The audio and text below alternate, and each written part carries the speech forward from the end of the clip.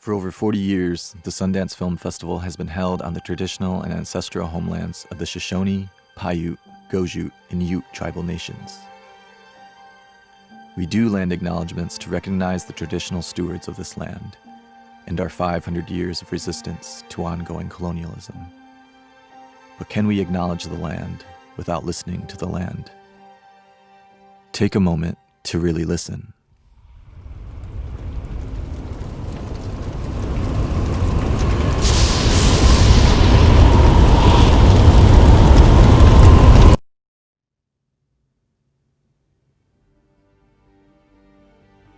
From the Ute to the Wet'suwet'en, from the Anishinaabe to the Kingdom of Hawaii, indigenous nations all over the world understand that the land does not belong to us.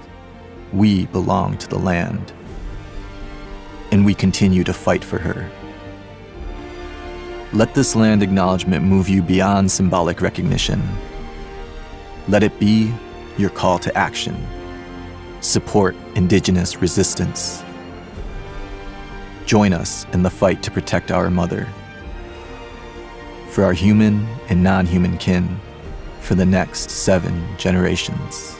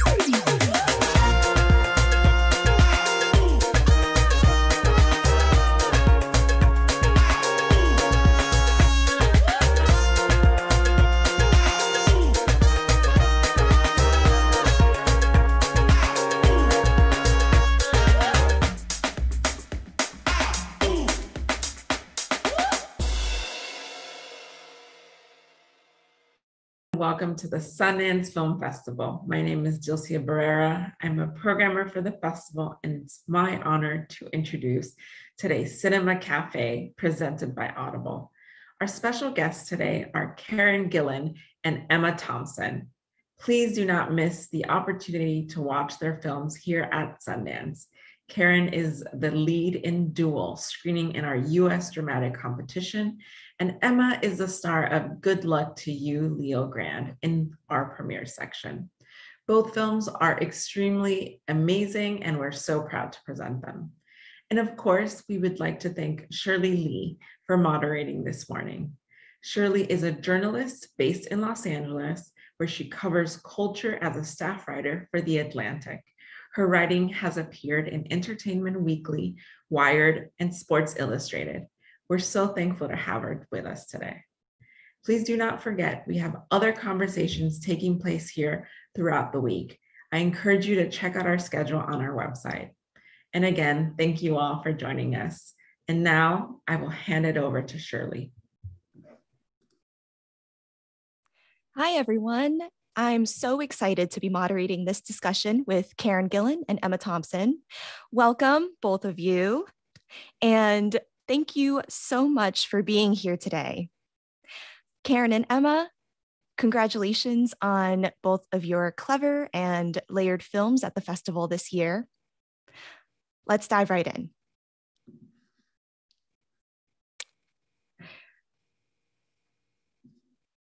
Hello. Hello. Tech City. Hello. Holding, waiting for your videos. I like to keep people waiting just a little bit. It's so exciting. I'm going to press a button. Oh, whoa. Festival. Hello, everyone tuning in. And Karen and Emma, thank you so much for joining. I was like, oh God, they got cold feet. They're leaving. I'll just talk to myself for an hour. Well, let's dive right in. So on the surface, your films aren't very similar at all, I'll just say.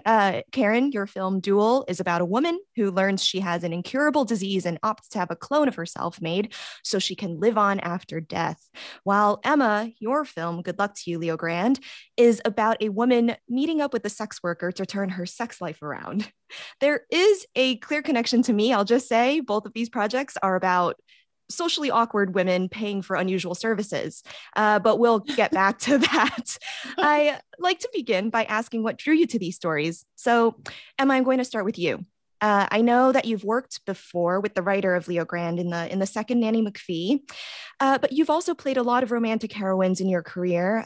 You've played the classic Jane Austen heroine in Sense and Sensibility, the spurned wife in Love Actually, you were in A Tale of Unrequited Love and Remains of the Day. I could go on and on. I would argue that your character in Leo Grand is an unusual romantic heroine, but a romantic heroine nonetheless. And I wonder what draws you to such characters and such stories about the way we love and find love. I'm interested to hear you say that, Shirley. I actually disagree with you. I don't think that my character in Leo Grand is romantic, and I think that's what makes it so interesting, because it presents as something that might lead you to think it's going to be some sort of love story, but actually it's not a love story, but it is about intimacy, and it's not romantic in that sense. Their connection, the two characters in this film, and there's only two characters. And Karen, I haven't seen your movie. I can't wait to see it. I only read about it because I've not had access to it, obviously, because it's not been available. So I haven't seen it. So I can't wait to see it. It sounds absolutely fascinating. Anyway, just to say, so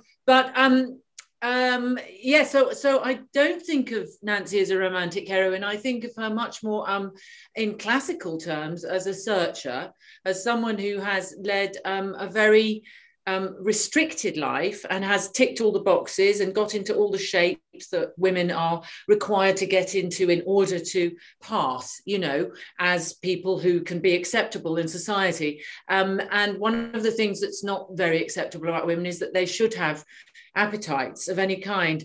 So it's very easy for her to have been repressed. And then she chooses suddenly to unleash herself, unzip herself. Mm-hmm. So the romance, if anything, is with herself. Yeah, I'm actually really glad that you disagree, because I was wondering what you thought about that. So she's less of a romantic heroine, more of a repressed heroine. Maybe that's a better descriptor. Karen, similar question for you. In your career, you've played in a lot of sci-fi or tech-centric arenas, whether, that's doing some timey-wimey business on Doctor Who or taking selfies on Selfie. Here you are in Duel, playing a woman and her clone, her evil clone. What draws you again and again to this genre, this arena?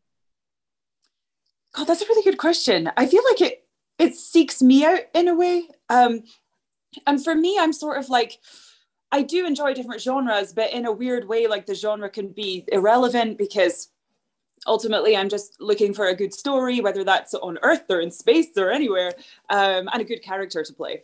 And actually I found some pretty interesting characters within this sort of more sci-fi genre. Although Duel is an interesting one because it's got elements of sci-fi, but it's not really, I don't know how to describe it.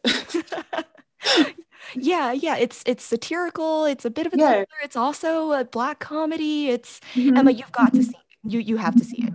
No, I love sci-fi as well. I absolutely love it, and I think it's so prophetic often, don't you, Karen? It's really, you know, from when I was young, sci-fi really saw ahead. You know, it just sees things. And the great sci-fi we've lived with for ages, from Blade Runner onwards, from Philip K. Dick, from all of those, Ray Bradbury, all of those extraordinary writers. And now you look at it and go, this is all absolutely happening and could be possible. It's terrifying. Yeah, really. Well, I want to zoom in a little bit more and talk about these roles in particular, and go back to when you first read the script, you know, a classic question. What about your specific characters sparked your interest in this story, you know, that hooked you and made you know you wanted to be a part of these respective projects? You know, was there a particular character quirk or a line? Emma, I'll start with you again because Nancy has some incredible lines that I don't think I can repeat here. She doesn't, I don't think there's anything you can't repeat. But anyway, well, the script came to me via Katie Brand, who is a wonderful, wonderful writer. I don't know if you know, but she's also written a book about Dirty Dancing and about the fact that this was one of the first movies to address abortion. And it's a pro-abortion movie that, you know, is not really recognized. It's just the most incredible achievement for its day. So she's she's a massively intelligent writer and person. And she wrote this script, sent it to me and said, look, I wrote this with you in mind, and, you know, what do you think? And I read it and immediately just wrote back and said, you have to make this, because it was one of those full-blown things that was whole and living and didn't need to be, I mean, she and Sophie and me and Dad, we all worked a little bit, of course, but it was such a fantastically well-written piece, and the characters so well realized, and the situation so unique. I'd never seen anything like it, and I'd never seen a character like Nancy coming out of her sort of shires. I mean, you and I know these women so well, Karen. These are women from the British Isles who, you know, just don't live their lives according to the rules, and then suddenly find that the rules have not served them emotionally, have not served them physically, have not served their sense of themselves as people in the world, but have in fact just locked them into a sort of female stereotype. And she suddenly goes, I need to change this. And she takes her life into her hands. And it's very courageous, because what she's doing is contrary to everything she's been brought up with, and indeed to her own moral structure. So she's really sort of breaking out of something. And I found that completely irresistible.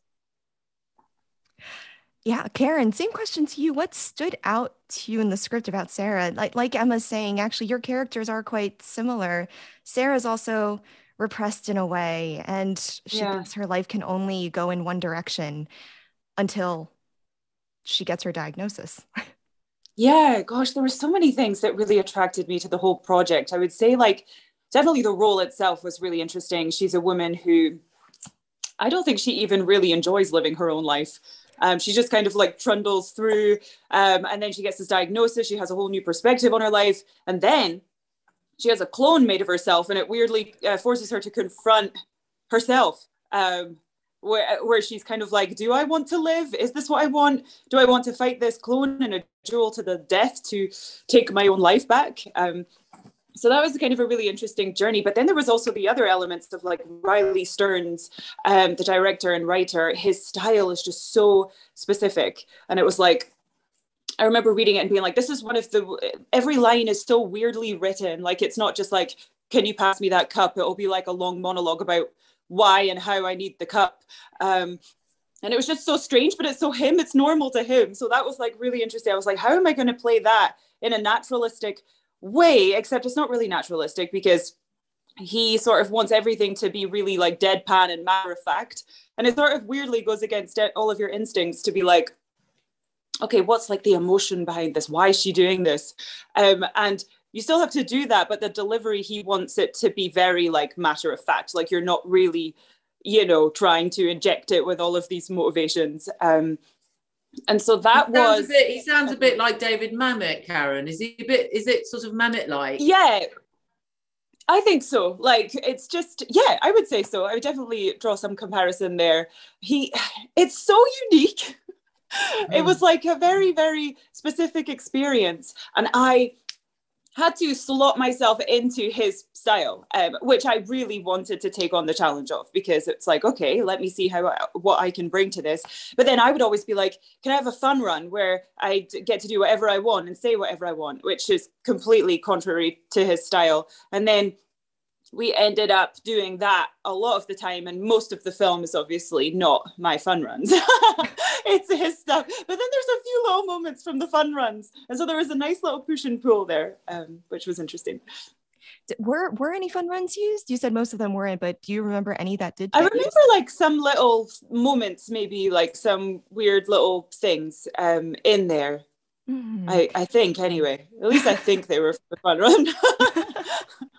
Well, I want to dig a little bit more into that, because like you said, Karen, this character kind of plays against all of your instincts, right? Everything that she says is so deadpan and explodes everything is so to the point.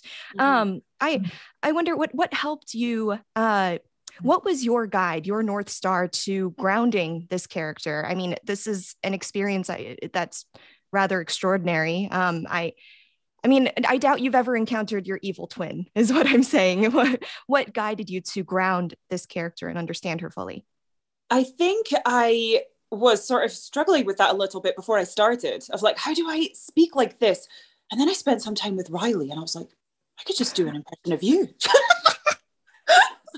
I don't know if he knows that.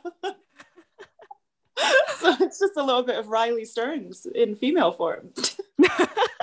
What's said in Cinema Cafe stays in Cinema Cafe. Yeah. Well, I have to ask, just to continue down this path a little bit more, Karen, would you opt for a replacement, for a clone of yourself if faced in the same situation? Okay. Am I dying? Am I out? Oh, yeah. If I'm dying, let's say same situation. Okay, well, she gets the clone thinking she's about to die. So if I thought I was about to die, yes, I would get a clone to ease my parents and my dog. Yeah, I would do it. Emma, I know you haven't seen this, but the general gist here is, you know that you have an incurable illness. Would you get a clone of yourself to survive after you? So not. No, not. Why?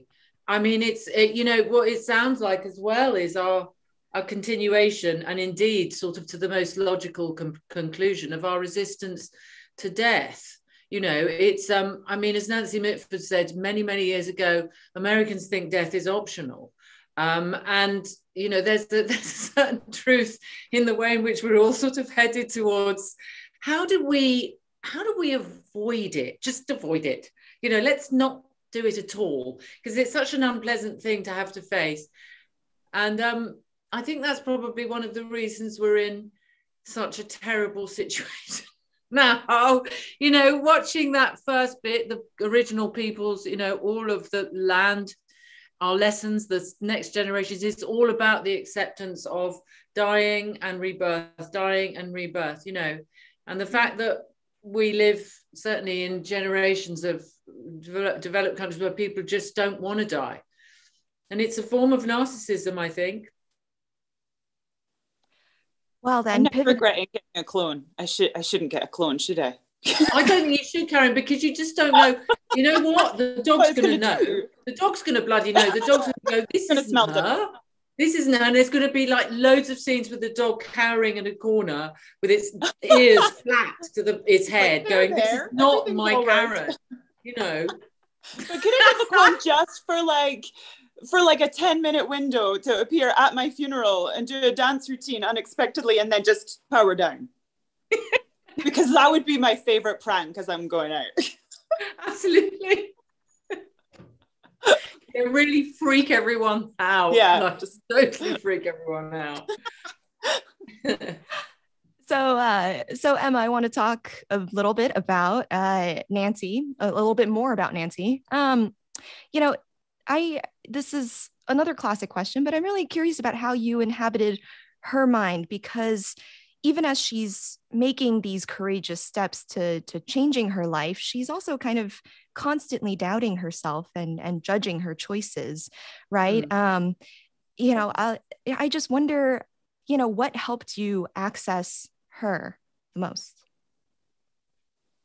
Female history, knowing about the certainly in Christian society, or the cultures that we live in, and many other cultures, female pleasure is not, it's not important. It's not important that women have pleasure. And if you think about sex workers work, generally speaking, men buy sex. It's men who buy sex for their pleasure. And one of the reasons that built up was because women weren't supposed to have pleasure during sex. That was not the idea. Why a Virgin Mary? So, you can't have the idea that the Mother of God could ever have enjoyed sex. And from that grew this terrible myth about virginity being the most important thing. And from that grew the fact that you have to have the woman controlled and her sexual pleasure must be controlled. And from that grew, all of the things that have beset us in our sexual lives, which were by no means undone by the sexual revolution. The sexual revolution, actually, in the end, I don't think did women any favors at all. I think it was just, again, more about releasing men to use women in the way that they had always done before. It's a very complicated area, but for Nancy, it's very simple. She's never had an orgasm. And I don't think that she's an unusual figure in modern life. If you don't know how, and no one's taught you, and no one said that this is a thing, even though Cosmopolitan had the word orgasm splashed all over it for decades while I was growing up, there was something very violent and sort of aggressive about it. And if you didn't have an orgasm, you were somehow uncool and just pathetic, and that's just... And we don't have orgasms in the same way as men. We don't have a thing outside that you can work on, and then it's just a sort of slightly simpler arrangement. Ours are much more subtle and delicate. And have we really ever talked to, do we really talk about that? How do we achieve these things? Female pleasure is such a hidden and taboo subject still. Mm-hmm. And so for a woman in her 60s, to hire a very much younger man to help her with this, partly because the last time she felt sexually alive was when she was 16. And so it's this experience that leads her to go back to that moment in time. And actually, in a way, Karen, it sort of does connect to you, because it's going back to an earlier version of oneself. And sometimes when you want to inquire about yourself, you have to go back into the past and say, well, who was I then? And why did I let that get away? And that's partly Nancy's journey. So, imagining her and imagining that was my job. And I found her very accessible, actually. Mm-hmm. Yeah, and I imagine audiences to tune in, especially female audiences, I think will find her character really resonant, because it is a character. She is a character who is constantly interrogating her past versions of herself in all these conversations, and what she did and whether she did it right, and who she is. And anyway, she asks really difficult questions. She says, why did I bother having children? I could have done something else. These are questions that are not asked because they're taboo questions, because people don't want women not to want to be mothers. Right. It's very important in our culture that we want to be nurturing, because without that, everyone loses their shit. Without that, there's nowhere to go. Where do you go? How do you survive without that? So it's extremely threatening when a woman says, I'm not sure that this is for me. And ask any women who haven't got children and who thinking not having children, ask any of them, they'll say it's very difficult to have that conversation with people. They're like, why? And they're threatened by it. Yeah. The underlying message is almost that you've become useless as a woman. and it seems like Nancy is grappling with that. I want to dig into your onset experiences. First, to zoom out a bit, both of you have been a part of large and small productions alike. Emma, you've done the Harry Potter series. Karen, you're in the Marvel Cinematic Universe. But these were particularly intimate sets, as I understand it. First of all, Emma, what was it like shooting this? Correct me if I'm wrong, in 19 days in basically the same location with one scene partner for most of the film? It was well intense, really intense. The first rehearsal with wonderful Sophie Hyde, our director. First of all, we knew we had 19 days, not only to learn, we obviously we'd been learning it beforehand, but I mean, this is a huge two-hander where people talk a lot. So there was a great deal to learn, a great deal of work on, you know, how do we make this completely fascinating all the way through? And also, how do we get to the point where we can take our clothes off and do what we have to do and deal with the nudity and deal with sex and sexuality and all of that. So our first day, I think nearly, Sophie, Daryl and I rehearsed entirely nude. Which was amazing, and talked about our bodies, talked about our relationship with our bodies, drew them, you know, discussed the things that we find difficult about, things that we like about them, described one another's bodies. It started with that kind of intensity and obviously had to continue in that way until we finished. So it was a sort of very pure experience. You know what it's like, Karen, when, you know, you're on a big film set and you're sort of, there's so much staff and there's so many cameras and there's so many people. Because I went on to a big movie where there was 200, 300 on the crew. And, you know, we were on a film set in a room with 3 people. It's amazing. And so in a way, for me, it was very pure acting experience. And also it's a very pure cinema experience because it's just light and 2 people. And so from that point of view, it was such a precious, intense and very precious and baggy, you know. You can kind of feel a little bit diluted sometimes on a set when there's tons and tons of people and you can't make connections with all of them, and suddenly you're just in your little zone and trying to make it work, trying to make it intense enough, that sacred space where you're doing the acting. Well, we had that. We shot it in Norwich in this very short period of time. Daryl and I, up in the cold mornings a year ago, walking to the studio, doing the lines, going home, sitting in the sofa. We would work, we called it the dog basket. We'd just flop down in the dog basket and do our lines over and over again for the next day, and learning it in pieces. And I mean, it's one of those things you look back and think, I'm not sure how we did that, but it was beautiful to do. Yeah. Sounds amazing.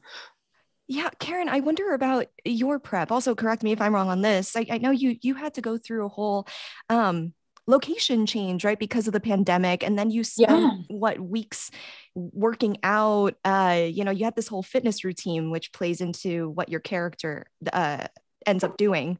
So with that in mind, I'd love to hear about how this preparation process has compared to previous projects you've done. I imagine you're not in the makeup chair for 5 hours putting on blue paint or anything. I wasn't. Even that felt like I was at the spa, to be honest, compared to what I'm used to with just like glue on my face in the morning. But in terms of preparation, the line learning was actually pretty intense for this one because I was playing Sarah, the girl, but then also her double. And so, I was like playing opposite myself. So there was like double the amount of lines to learn sometimes. So and also just like strangely written lines in the best possible way. So it was like, normally like logic sometimes helps you remember, but like this had its own style of logic. It was, so that was a challenge within itself. And then it was also interesting just because I was sort of like, I would do one side of the scene and then I would obviously change over into the other side of the scene. But sometimes I would, I like to just be reactive to what the other actor is giving me. But then there was some occasions where I had to be like, okay, I plan on probably doing this when I film that other side. So let me just react to that I'm imagining in my head so that the reaction is on this side before I get to filming the other side. But luckily I had an amazing actress who was from Finland. So that's where we shot it, Finland. And she was really great. And she was giving me a lot to work with as well. So that was good. Yeah, what was your major takeaway from doing that? Playing they are two different versions of the same character. And how did you, and how did you modulate how, passive aggressive one would be or versus the other? They're not exactly two sides of the same coin. They do relate. Yeah. It's hard. They're sort of two different characters in a way, but sort of created from the same pool of genes, I suppose. Like a sibling. But like, it was hard to pitch that, actually. I was like, I actually don't know where to pitch this double clone character. Like, is she robotic? Is she completely normal and human? Is she, I was toying around with all sorts of things. At one point I was like, oh, maybe she'd be really like animated, but then that didn't work. So we landed on like just a slightly more robotic version, as if she's kind of like experiencing the world for the first time and figuring out her personality. So she's trying a few things maybe. And also trying to mold herself into, taking over Sarah's life, but also, she wants to be a better version of her and be the type of woman that Sarah's boyfriend would be attracted to and all of those things. Mm-hmm. Yeah. Speaking of, the things that this clone Sarah is learning, I understand that you also learned a couple new skills for this film, right? Like I mentioned, you're dancing hip hop. You're also working with all these different weapons opposite Aaron Paul. You had to differentiate between yourself and the evil twin. In this part, what did you find most exciting that perhaps you'd never done before? Or maybe you have done all this before and I'm just assuming. I actually weirdly have acted opposite myself like 3 separate times. I don't know why. I think it's the sci-fi of it all. Because like I was in Doctor Who, which is all about time travel. And so you inevitably meet yourself at some point along the way. And that happened in the Marvel movies as well. So I'm just like, is this my typecasting? That's the weirdest one of all. But no, in terms of like skills, I mean, I remember like walking around with a butcher's knife, like doing all this stuff for a long time. And everyone was like, can you stop? But it was bland. It was fine. No one got hurt. It's okay. No one, yeah. Yeah, Emma, I'm wondering for you, what about this part had you never done before that you found to be a particularly exciting challenge? Oh, yes. Oh, God. Well, it's very challenging to be nude at 62, especially in a world where nothing has changed in the dreadful demands made upon women in the real world, but also in acting. I'm sure you find this, Karen. Nothing's changed. This thing of having to be thin is still the same as it ever was. And actually, in some ways, I think it's worse now. So I don't feel that anything, I don't know, Karen, you may feel things have changed, but not the young actors I speak to, female actors, seem to suggest to me that it's still exactly the same, that there's still a kind of shaming going on. If and you've got to lose weight and you've got to be, then I expect if you're playing a clone, you're expected to be somehow perfect. And I've always felt that this was a kind of tyranny, and also a way in which women could, again, another way of not only making women ill, but also question themselves and lose their sense of themselves and lose their confidence. So, that's something that I've been thinking about and writing about since I was in my early 20s. And so for me, at the end of this film, this woman does something very extraordinary, which I've never done in my whole life. She stands in front of a mirror alone, and she drops her robe and she stands completely relaxed in front of the mirror, looking at her body, not with approval, but with no particular judgment. And I realized when I came to act it, that it was something that I had to act because I'd never done it, that I'd never stood in front of a mirror without judging and without doing something to my body that somehow changed it so that I didn't have to look at it in the way that it was presented to me in a mirror. And this is very interesting to me because if I'm not near any mirrors, and I look down at my body, I'm fine. It looks great from where I'm standing. I can see my toes.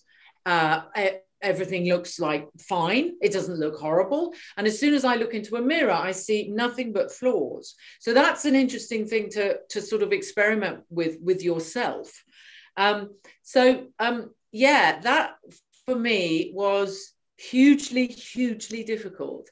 And I don't think I could have done it before the age that I am. And yet, of course, the age that I am makes it extremely challenging because we aren't used to seeing untreated bodies on the screen. Yeah. We're used to seeing bodies that have been worked on, you know, for a long time to make them acceptable to our eyes. And it's time that we did more to change that. It's really important that we change that. We've got to be able to see real bodies on the screen, I think. I agree. So I'm very glad that I was given the opportunity to do that. Yeah, I mean, we're kind of almost taught now to filter everything, right? That we post on social media, every single photo. We want to adjust our bodies, make ourselves look more perfect, whatever that means. Emma, I was hoping to dig a little bit more into that particular scene. What was the on-set experience like? It was already so small. Was it just you? You know, what was, you know, it was me and Daryl. Like? Soph was offset, of course, by the video monitor. Brian Mason, our wonderful DP, and our wonderful focus puller, who was sort of basically an angel in human form. And by the time, because we shot it in sequence, by the time we got to our nude scenes, we were very, very relaxed. We went on set at the beginning of the day. We'd take our clothes off, we'd wander around, you know, pick things up, sort of be together.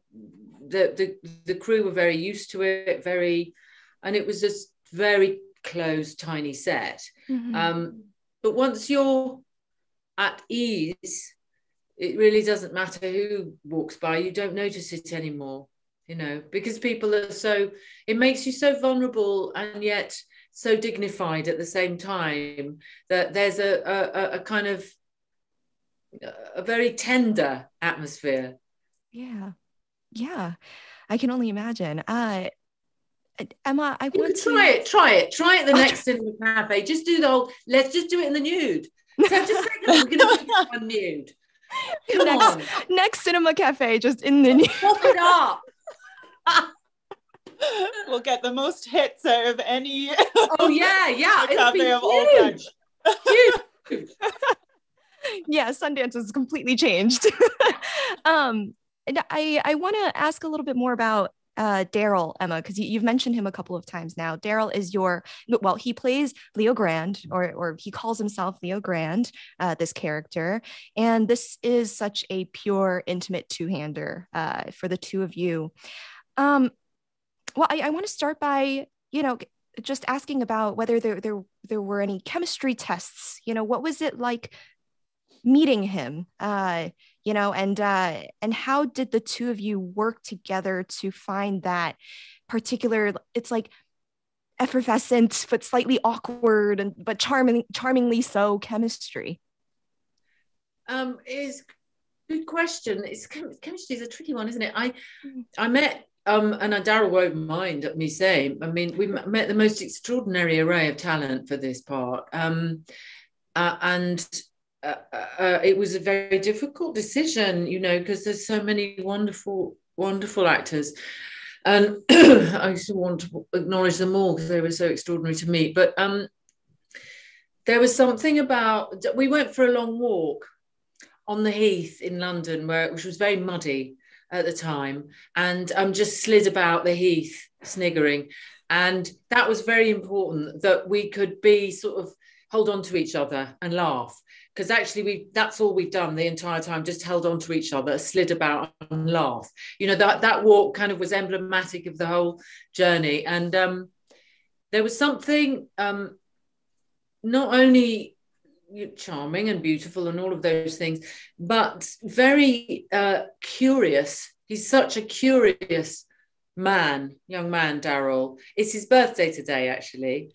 And he's 29. So it's, it's wonderful to have gone that year, just thinking about he's a remarkable performer, because he hasn't got to get past anything, if you know what I mean. He hasn't got to get past an image of himself that he needs to somehow put out into the world. So there's something as yet, I suppose, unbaked about him. And that was exactly right, because Leo's searching. Oh, he's really searching, and he's very kind, and he's incredibly curious and interested in Nancy. There's nothing automatic to her, and indeed, because she's so terrified and in such a sort of vulnerable place, watching him watch her and work out what it is that she might need within his professional capacity as a sex worker, it was clear that he was going to be able to do that. But he was remarkable. Now, Karen, obviously Duel is not a two-hander, despite the title. But you all of the scene partners you have, the way you converse, again, it's that Riley Stearns language. It is deadpan, it is straightforward, it's very expletive. And I wonder, how did you, with your scene partners, find that rhythm and that chemistry? Because that is so different from how we talk to each other normally as human beings. Yeah, that's interesting. I remember working with Aaron Paul is also in the film, and he is an incredible actor. Oh, he's so yes, he good. So good. He had just flown into Finland. I don't know if he had even managed to sleep, but he got thrown on set into a full monologue written in Riley Stearns language. And he completely smashed it out the park. I was literally in awe of him. It was a really long one too. And I was like, this is incredible. And that sort of weirdly just threw us into it. I feel like there was no rehearsal between us either. It was like, he sort of did that. We had a short scene together, and then we were just in it and we were doing it, and the rhythm somehow was there. I think his writing kind of does half of the job for you in a way. It's sort of, when you read it, you're like, okay, here's the rhythm. It sort of just appears. And it's up to you to kind of deliver it in a matter-of-fact way. And for me, I think there was some instances where, there was funny moments and I was trying to maybe sell the joke or make them funnier, and he's like, just say it, matter of fact, you're not trying to be funny. And I'm like, yes, okay, stop trying to make people laugh. And then immediately it was so much funnier. Yeah. It's I remember, I don't think this is a spoiler, I hope not. It's late in the film, you do have a really long monologue where you have to explain what went wrong with a car. And it is yes. It's the strangest monologue I've ever heard, where it's like, I thought the thing that you were supposed to turn is actually the thing that drives the car. And I'm really curious if there was a particular monologue of Sarah's, or that you found tough to dive into, because it's just not the way our brains operate. We would not describe driving a car as pressing pedals and the one to the left of it actually moves. I actually don't even know how to drive, so maybe that was more natural for me. I'm like, which one moves it forward? But in terms of challenging monologues, I mean, I don't know if there was one particular one that stuck out. I think that just the overall, it was just inserting yourself into a completely different rhythm and way of thinking and talking.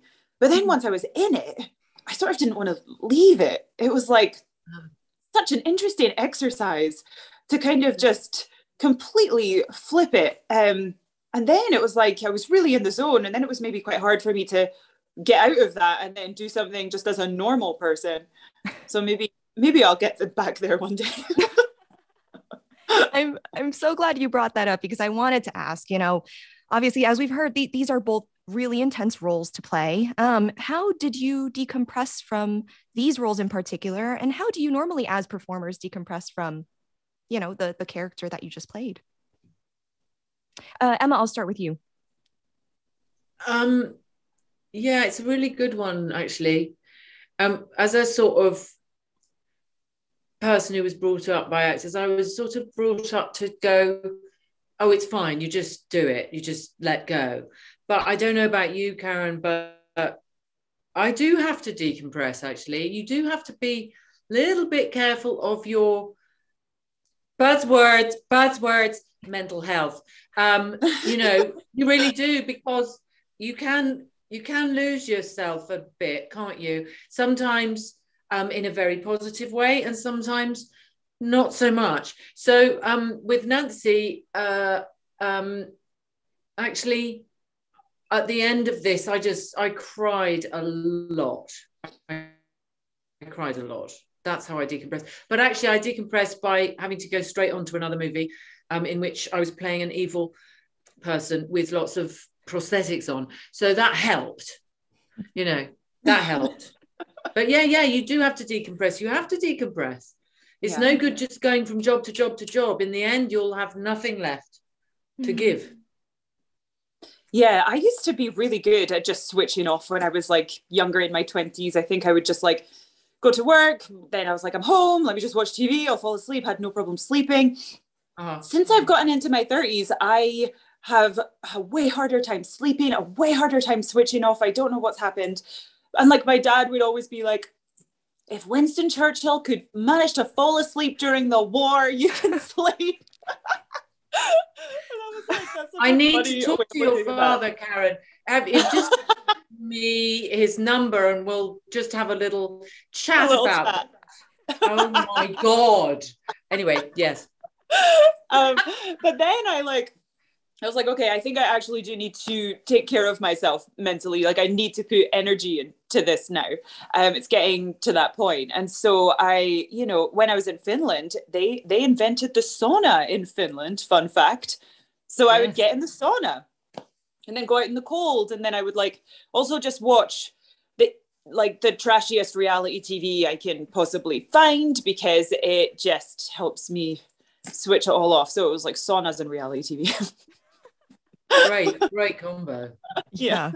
That sounds like a fantastic formula. I do wonder, do you decompress in different ways after every role, or are you going to stick with this formula going forward, Karen? I don't always have access to a sauna. Oh, so I think I'm going to have to get a new one. I think it's all in the, you know, the stuff that we all know, which is let's put our phones down before bed. Let's try not to be surrounded by artificial light in our eyes. Take baths, that sort of thing. Yeah. Love it. Baths are great. If you take anything away from this conversation, take away the fact that baths are great. Now, I'm also really curious, just going back to, you know, your process after leaving a role. Obviously, after, you know, you wrap a film, you do have to end up talking about it, potentially, you know, coming to a festival and seeing it. For the two of you, I'm just curious, are you comfortable watching your performances? Is that part of the letting a character go, or are you actors who don't like seeing yourselves, seeing your work again? Karen, I'll start with you this time. I always watch my stuff, even though I don't like to sometimes if I don't like what I'm doing. If I do like what I'm doing, I'm like, this is the best. But sometimes it's, you know, you watch it and you're like, ooh, okay, that was a choice that definitely didn't work. Let me just note that down for next time. So in a way, it's like, I'm watching it to kind of study it, I suppose, to try and get better, because I guess we can't see what we're doing when we're doing it. Like, you know, like another artist might look at their painting and be like, I think I'll do that. But like, we sort of wait until it's all completely finished and then look at our work. And it's like, so that's an interesting part of this profession, I suppose. And so therefore, I do find it helpful to just take a look at it and see how I feel about it, and then use that information going forward. Yeah. Emma, any feelings one way or another? Are you also a sometimes person? No, I'm with Karen. I mean, you've got to watch your work, otherwise, you know what you've been doing. But I don't watch it again. I tend not to watch it again. And you know, you can have a terrible experience where someone will come on the telly, because I'm old now, so things come up, and you look at it and God, that was awful. Jesus, I hope nobody's watching that. But it's, you know, it's old and it's past, so it's fine. So you must watch it, otherwise you don't know. But what I watch themselves while they're acting, you know that thing of actors going to the video and watching, because then you're watching yourself from the outside in, and what you're actually doing is from the inside out. So when I first saw myself on screen, it was just a short thing. I was clapping actually, and I looked like a seal at a circus, and I decided never to watch myself again, and I've stuck to that, pretty much. Got it. I want to zoom out again and talk a little bit more about overall your careers, because obviously the two of you are not only performers. Karen, you directed your first feature film a few years ago and have been directing shorts for a while. How has your experience directing actually and influenced your performances since, or do you keep those two separate? I would say that I just understand the filmmaker's perspective a little bit more, and it's probably just made me more supportive of the filmmaker's vision. Like I realize how, if you want to stand a chance of having a really individual, unique film, that filmmaker's voice needs to be coming through. Otherwise, you're probably, you might give a great performance, but maybe the film is going to be slightly diluted or watered down in terms of the voice. And so I would say it just made me even more like in support of the filmmaker. Like, how can I serve this as best as I can, while also doing what I do and bringing my area of expertise to the acting part. Couldn't say that seriously. Yeah. Emma, actually, I'm interested to know, do you have any interest in directing? You've produced, you've written, you've starred in so many films, donning on all of those hats. Any intention of adding one more in the director's chair?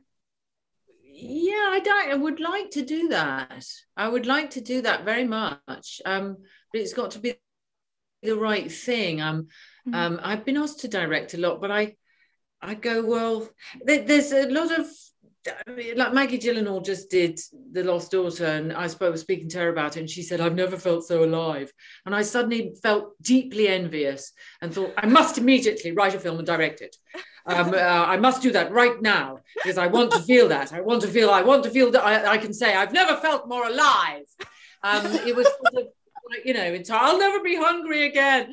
But I at the moment, I haven't got that in my sort of immediate future, but I reckon you've got to write something that you think you're the only one who can really sort of see it. And because I must say, handing script over to another artistic lens is fantastic. It's fantastic, and often things are made better and more interesting and deeper and more layered when it's handed over. But it depends. I mean, I hope so. One day I would love to do it. I'm very admiring of you, Karen, that you've done it already. You should do it. I'll do it. You will feel so alive. Everyone will be nude. Everyone will be nude, and there will be two of everyone. One nude and one clothed. With sort of a combination of Karen and her like dual movie and ours. It'll be a sort of... It's a naked duel. Great idea. If I had the power to greenlight anything, I would greenlight it right now. Well, then looking ahead, just going back to, as actors who have led incredibly robust careers, what are the kinds of characters you hope to encounter in your future as we wind down this conversation? I would like to know, is there anything you've always wanted to sink your teeth into, whether that's, a genre, a particular person, Emma, I'll start with you. What's on your what has always been on your wish list? I've never had a wish list. I think it's a mistake, because I'm so pleased to be working. So anytime I'm just very grateful, and I would like my characters to be still alive, and it would be nice as well to be working opposite men who aren't 35 years older than me, because obviously then we'd have to exhume someone. And that's been my experience as well, is that what's been so nice about working with Daryl is, working with somebody who's much younger than me. I love working with young people. It's just such a joy. And yes, it would be very nice to make a romantic film with someone who was much younger, but that's not the point. Wouldn't it be? Just because it's taken for granted that older men will always have someone who's 35 years younger and no one gives a toss. That would be nice to put that on the screen just for once. Yeah, Karen, I wonder what you think about that. About having someone 35 years younger than me? Or just about your wish list of roles, but also sure. No, I'm kidding. Wait, I thought we'd make them one. I don't know if I got a 1-year-old. I don't know. It's hard to say it, as you're saying, is it the best move to have a wish list? Because it's so dependent on so many factors. There's certain filmmakers I really want to work with, people with certain voices, and just interesting characters. If I had to be like, okay, here's my dream role, it would probably be a serial killer. Just because that would just be to explore why, maybe. So not in a full-on horror. It would be maybe more like a psychological, I don't know, something like Monster or something, where you're kind of getting a more balanced view of things. Something really meaty. And now that you've already, gone around a set wielding a butcher's knife, a blunt one at everyone, I think you're getting that. Yeah, I'm ready to kill. Yeah. Well then, pivoting a little bit away from that, Emma, away from serial killers, Emma, I read recently that Leo Grande, this film was, you said it was one of the most satisfying professional experiences of your life. So first of all, why was that? I guess you've already talked about this a lot, but I am also curious about what makes a truly satisfying professional experience for you in your career, and what are those at the top of your list as you look back? Well, with Nancy specifically, it's because there's nowhere to hide, because this woman is, as it were, revealed in every possible way, and is revealing herself to herself as the film progresses. So she's finding things out about herself that she didn't know. She's saying things about herself she would never dare to say in front of anyone else. So it's an absolute X-ray of her life, her desires, her passions, her it's and there's nothing else there. There's no professional role. There's no masking. It's very rare to play someone like that. She's in a room on her own with a young man she's never going to see again. So it doesn't matter what she says to him. When do we ever get those experiences? It's very rare. It's not like he's a therapist, but it's incredibly therapeutic what happens to her.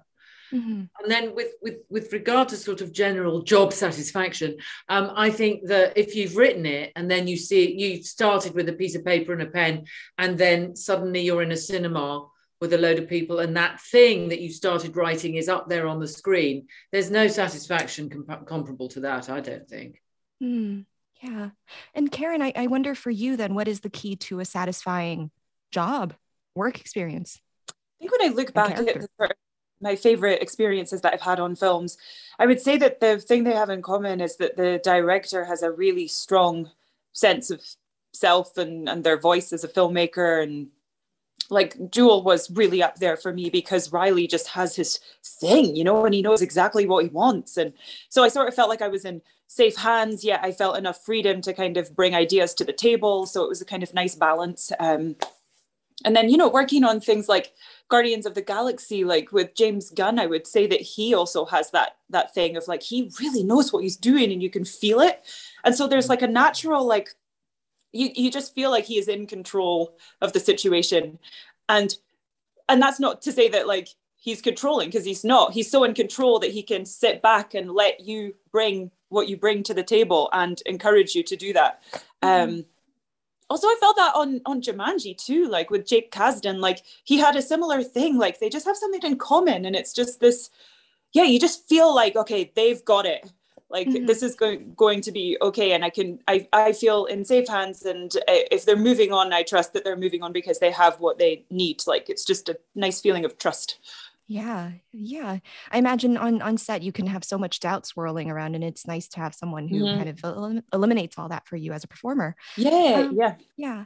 So to wrap up, we're running out of time, but at the top of this interview, I mentioned how, at least to me, these films share some DNA in the way that they're about characters who purchase unusual services for themselves. So just to wrap up, I am really curious about this. What is the weirdest thing you've ever bought for yourself out of self-care or as a gift? I'm tossing this at you. Emma, let's start with you. Oh, wait. Oh, God, that's really hard. A Finnish sauna. Wait, you bought a sauna? Yeah, up in Scotland, Karen. Oh, my God. Your sauna is in Scotland. I need to use this. Yes, from your motherland. And it is Finnish. And the instructions came in bloody Finnish. Can you imagine? I mean, it was just, how the hell are we going to get this up? You know, is that, oh my God. That's the first thing but I'm going to think more, but I can't think of anything that I can actually talk about. I mean, you know. Yeah, I'm putting you both on the spot. I've got that have been very good for my health, but let's not go there. It's your turn, Karen. For crying out. Your turn. I'm putting you both on the spot. Weirdest thing that I've bought for self-care. I have bought a lot of weird, but the weird part, like I bought one of those doctor mannequins where you can take. I'm coming across as so creepy in this interview, talking about killing, and now I'm telling you about my doctor's mannequin that you can take the organs out of. Oh, that's good. Where did you get that then? I think it was on Amazon, you know. Obviously. So you but it was like all that, like work out where your pancreas is and everything. Yeah, I haven't taken it apart. I bought it more for like decoration. Because I was trying to create a creepy office for myself to like write some horror films. So it's not really in the self-care section, but it was there to create a certain mood, which it does. I'm regretting how I'm coming across. I love it. It's great. I'm buying one immediately. Put it in the sauna. I'm going to. So you can take all the organs out. That's fantastic. I mean, that all works for the serial killer thing, doesn't it? Yeah. It totally does. I'm doing research for my future coming role. together. Yeah. Yeah, it sounds like extreme operation. I fully support you, Karen. Thank you. And you as well, Emma. Please, just put together more Finnish saunas. Finishing those Finnish saunas. Anyway, on that note, that's all the time we have. So I want to thank you both so much for being here today. Again, Karen stars in the film Duel, and Emma can be seen in Good Luck to You, Leo Grand. To tune in to more talks and events, please head to the Sundance Film Festival's virtual Main Street. Thank you all for tuning in, and hope you have a wonderful rest of the fest. Thank you so much. Thank you.